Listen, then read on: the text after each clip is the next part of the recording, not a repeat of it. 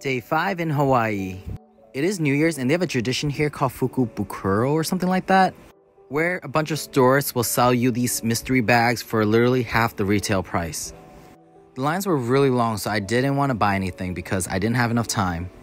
I went to the swap meet and I saw this vendor selling a bunch of fake Louis Vuittons.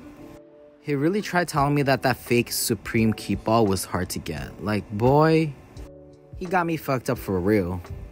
I randomly popped into the Hermes store. As you can tell by my outfit, I wasn't planning to go shopping.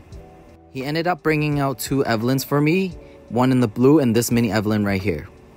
Then I went to Bottega to pick up my card holder, which was my first Bottega piece ever. This honestly has to be my favorite beach in Hawaii. When I was swimming, I ended up seeing a sea turtle, so I obviously had to catch that footage on my iPhone, and guess what? I paid a price. I ended up scratching my foot. My dumbass kicked some corals.